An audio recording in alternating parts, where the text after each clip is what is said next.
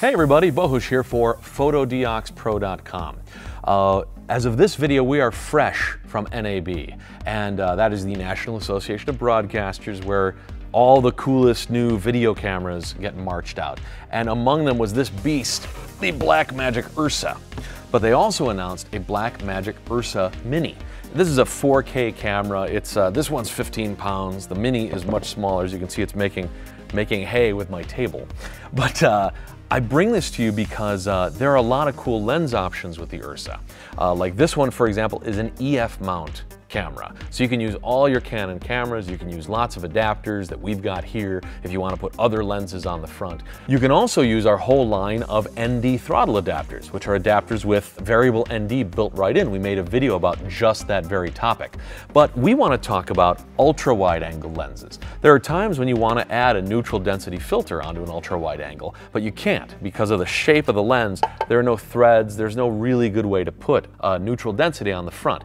That's why we invented the Wonderpana system, which not only lets you put neutral densities on the front, but you can also put a circular polarizer, big square filters with gradients, but I'm getting a little bit ahead of myself. Let me show you the magic of the Wonderpana and how it can work with the URSA camera. And by the way, it'll work with either URSA camera, the big guy or the little guy, because it does not require the rod system. This is not going to mount in your matte box or anything. It all attaches to the lens itself. So let me show you how that works. This is my little Rokinon EF compatible lens. Great little lens. It's a 14 millimeter.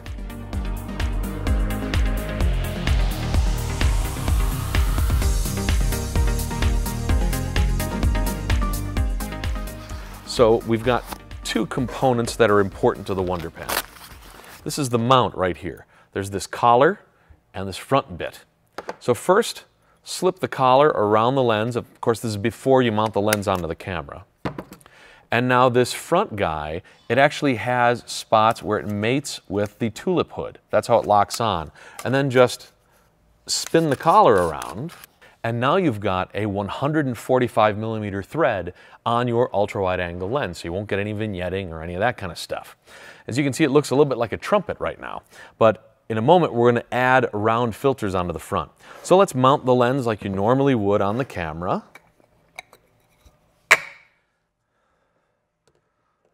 Okay, like that, we're ready to go. Now we have a whole huge selection of these 145 millimeter filters. They're exclusively part of the Wonderpana system. Like here's a circular polarizer. Great for shooting reflective surfaces like water, also great for shooting through glass, and you can dial the reflections out. And also if you're shooting anything metallic like a car surface, and there might be very, very fine scratches, you can actually dial those out.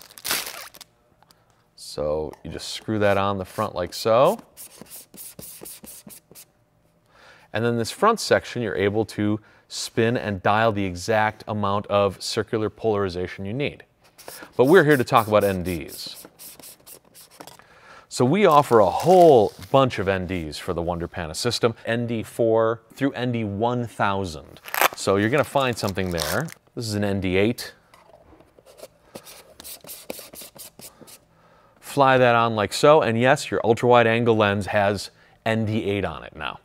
Now I'd like to show you an expansion on this because not only is the Wonderpana system for round filters, it's also for our square filters. So all we have to do is add the WP66 square filter holder, which is right here. If you look around here, you can see that there are these little screw holes right on the back of the Wonderpana FreeArc. Like so.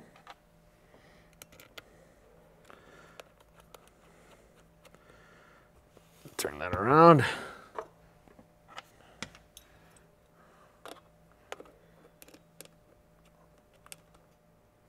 Okay, so now we have a square filter holder on the front of the camera. And you can see one of the secrets of the FreeArc is that the front section rotates. Obviously my lens is locked in, but that means when you use one of these square filters, which has a gradient, you can place the gradient wherever you want it to be in your picture. A great way to save the sky, which is important to those of us who shoot video. You know, photographers, they have all kinds of cool tricks in Photoshop they can do to bring back the exposure of the sky. Even with the extended latitude of a camera like the URSA, it's still useful sometimes to be able to just place the angle effect and place the horizon of the effect wherever you want it to be in the picture. And again, we're not using the accessory rods at all. You don't need a matte box for the Wonder Pana to work for you, which means it will work equally well on the regular URSA or the URSA Mini. Now, we've got a whole selection of filters for the Wonder Pana system, ND 4, 8, 16, 32, and 1000. That's like the big stopper. We've also got a big selection of these square filters too. They come in 0.6 and 0.9 ND, both a soft edge and a hard edge, depending on what it is you're shooting. We also offer them in colors. We've got blue, we've got tobacco, we've got a whole bunch. If you just check out Fotodioxpro.com, you can see the whole selection of Wonder Pana filters, both square and round. Oh, and that's right. We've got a round and a square mounted at the same time, or you can have two squares mounted at the same time, either or.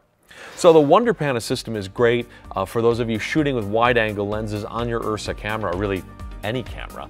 I'm very fond of the 14mm lens myself. They call it the Gilliam lens in Hollywood because Terry Gilliam uses them a lot, and I'm a huge Gilliam fan. So when you've got your URSA, you've got your URSA Mini, and you want options for adding an ND, and you're shooting with a wide-angle lens like my 14mm, you've got options with the Wonder Pana.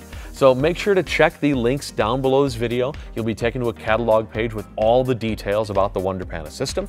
And don't forget to click right here to subscribe. You can get more videos just like this one. My name is Bohus. Thanks for watching. Check out these other videos featuring the Blackmagic URSA and gear from Fotodiox.